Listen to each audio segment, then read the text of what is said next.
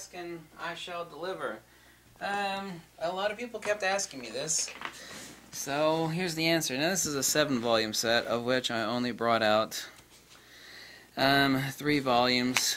It is very unfortunate. There are 6 different translations of Plotinus, and all of them suck. They're all insufficient. One of them is Incomplete by Thomas Taylor. This one is by A.H. Armstrong. This is the one that everybody refers to.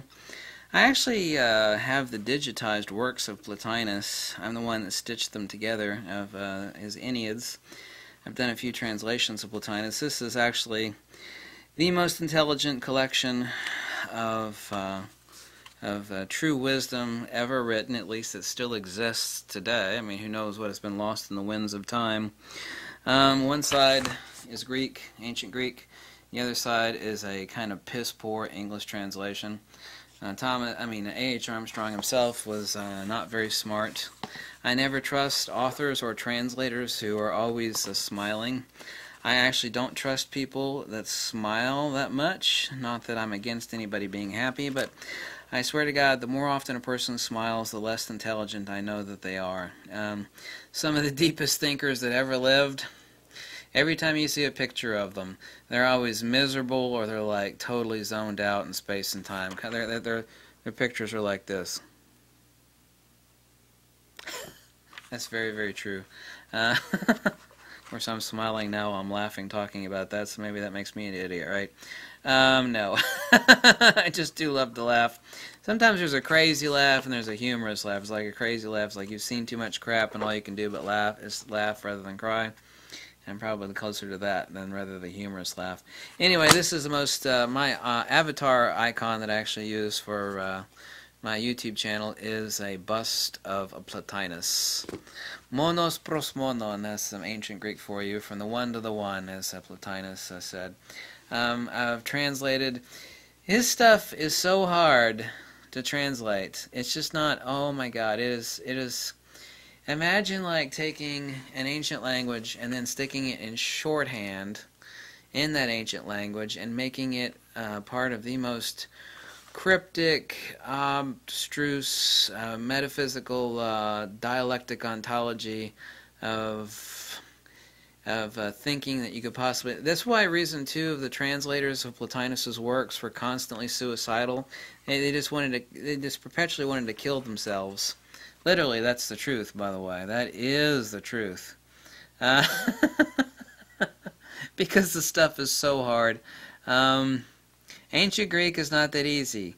Ancient metaphysics in ancient Greek is really hard. Ancient metaphysics of Neoplatonism in ancient Greek is incredibly, insanely hard. Ancient Greek, ancient metaphysics, ancient Platonism of the actual originator of Neoplatonic thought. Neoplatonism is a BS term, by the way, too. It doesn't mean anything. There is no such original designation as Neoplatonism or Neoplatonic. Just as the same thing as original Buddhism was not actually a new religion at all. He actually, the founder, and I translate ancient Pali, by the way, he called his path Isamaga Brahmayana, path of the absolute. It was a neo-Vedantic, Sramanic school of Advaita Vedantic monistic thought, a philosophy of pure Platinian monism. Nothing is known except through the modality of the knower, so it is no different than this stuff is. The reason why Radhakrishnan and Ananda Ketish Kumaraswamy and the rest of these Indian scholars of metaphysics later became so interested in Neoplatonic and Platonic thought is because there is not one BS degree of difference between ancient Platinian monism and in its metaphysical ontology than that of original, say, Advaita Vedanta, Sri Sankaracharya, as found in the Upadisa Sahasra, the Vivekachudamuni Muni, or the monistic ontology of earliest original. Let me say that word 3 times. Original Buddhism, which was monistic ontology of the most hardcore kind. However, all of that's been lost in the winds of time. You have to be able to translate ancient Pali. You have to be able to translate ancient Pali to read what the original says. That's the reason why Indian metaphysicians such as Sarvapalli Radhakrishnan and Dr. Anandakitish Kumaraswamy, who, by the way, knew 27 languages. This is one of his book. He wrote over 50 books and hundreds of articles, knew 27 languages, and was insanely smart. This is one of his best books. Was basically a collection of articles. He's half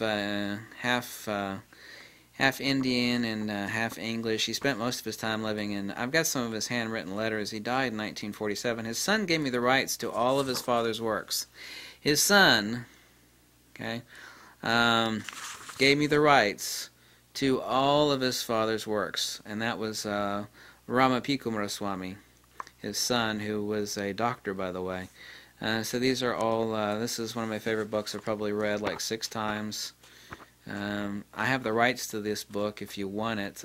It's been uploaded various places. This is Metaphysics, this collection of articles by Dr. Kumaraswamy. 27 languages. He was once on the stamp of India. Yes, he was. I actually was given the rights to all of his father's works by his son, who is now dead. He died several years ago. We used to talk quite often, talk on the telephone too. His son thought I was... brilliant, and he said, you can have the rights to all my father's works as long as you always give them away and you don't sell them, and that's what I've always done. I've always given them away for free. So that's one of my favorite books. I don't think I need to read it anymore. I've already read it like 6, 7 times, if not more. Another ancient Neo-Pythagorean, I say it's Neo-Pythagorean rather than Neoplatonist, because his is basically, he had access, Syrianus, had access. Some of this stuff is so abstruse for you people. You people ask me what my favorite books were, the highest recommendation. These are it. But you know, if you read this stuff, it's gonna twist your mind like a pretzel. Most people can't read this stuff. But it's Syrianus, and this is an English translation. I have the original Greek. But even if you read the English of this, man, it will turn you into a different person. You will turn into half robot, and you will have a mastery of a different sort of thought pattern that will basically let you see through any and all varieties of BS and nonsense. And it's kind of like having a weapon of the mind. If you study this stuff, your mind will become like a weapon. I mean that seriously. Anyway, this stuff is incredible. I've got several copies of this. This one's on Metaphysics 3.4. Commentary by Syrianus. I'll read actually a blurb here on the inside cover from the author. Syrianus, original from Alexandria, moved to Athens, became the head of the academy. There, after the death of Plutarch of Athens, and discussing Aristotle's metaphysics, he shows how metaphysics, philosophy of science, was conceived by the Neoplatonic philosophers of late antiquity. He actually attacks Aristotle in this, so I'm not a fan of Aristotle. So he just goes over Aristotle and basically refutes him on all the points of Aristotle's metaphysics, criticizing it, the alternative answers, contrary to Aristotle and those that are in agreement with him. So this is the pinnacle of a different sort of thinking that people should have been taught this stuff in school but never were. It would make most people's heads explode. I've said this for ages now. I can always tell how smart someone is or is not. All you have to do is go, hey, what do you recommend? You know, it's like, what is, all you have to do is ask somebody. It's like, what are the 2 most intelligent books you've ever read? Someone could lead Dr. Seuss. It's like, oh God, you know. I can always tell how smart someone is or is not. And actually, I shouldn't say the word smart. There's a huge difference between intelligence and wisdom. Episteme versus gnosis, huge difference. You know, there are people that out there that like never went to school. They can't even read or write, but they have incredible wisdom. So if someone's not smart, that's a huge difference. A lot of people think, well, if you don't know how to read or write, then you're just a dumbass. And I firmly stand against that sort of BS, because it is a BS form of Western thought that someone that's like uneducated, educated is just now another euphemism for brainwashed. It's like, you know, how much were you brainwashed in school? How much crap were you taught to regurgitate and memorize? That's what they mean by educated, okay?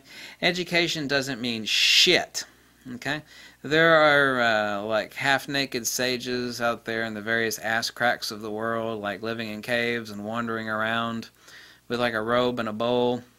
Some of them are totally uneducated. They don't know how to read, they don't know how to write, but they are far wiser than the whole lot of you combined. So it's a huge difference between episteme and gnosis, meaning empirical knowledge, or what you call edumacation. It's like, how edumacated? Yes, edumacated. How educated are you, boy? You know, education doesn't mean shit. Doesn't mean anything. So that would be referring to someone as smart or stupid. Stupid doesn't. There are plenty of people out. Not plenty. There's some people out there that are pretty stupid that are incredibly wise. I mean, it's like they don't know how to read or write, but they're far wiser than you. They are existing on another plane of intellectual being that you can't even dream exists, much less reaching there. And those people are technically stupid because they can't read or write. It's like, you're uneducated. It's like, that doesn't mean shit. I know the difference between education and wisdom, and the two are not directly connected. One is very, very conducive to the other. Episteme is very, very conducive to noesis. But the two are directly not connected. So I don't make that confusion that the common Western and European mind does. It's like, you're not educated, you didn't know how to read or write. That doesn't mean shit. Okay? Doesn't mean anything. But, yeah. I always can tell what someone knows or doesn't know by the books they recommend. It's like, hey, what do you recommend? Like, what's the two smartest books? I don't mean like your favorite. What are like the two smartest books you've ever read? Like, wow, that's some really heavy stuff, man. I mean, that just like moved me. Whatever someone's answer, I know immediately what they know or don't know. It's like the quickest way to determine, you know, what someone really grasps. That doesn't really tell you their soul, but it's like wisdom will always reflect what wisdom embraces or wisdom is. And if people make statements about like books they would recommend, like, what are the two wisest books you've ever read? Well, there's a John Grisham novel now. No. People don't care about wisdom anymore because we're too busy trying to get rich, trying to get laid, rich, pay the mortgage, feed the kids. Wisdom doesn't factor into anything anymore, and that is why modern society is going right down the shithole. Because we are technologically advanced dumbasses. Yes, let me repeat that. Human society currently is a pack of technologically well-educated dumbasses. They're just going right down the crapper as fast as our little arms could flap. Big, big difference between education and wisdom. Big difference. But you don't get taught that stuff in school. All you get taught is how to pass tests in school. Schools don't teach you how to think. They teach you how to pass tests. And that's why modern society is going right down the crapper. You know, that little handle on the toilet.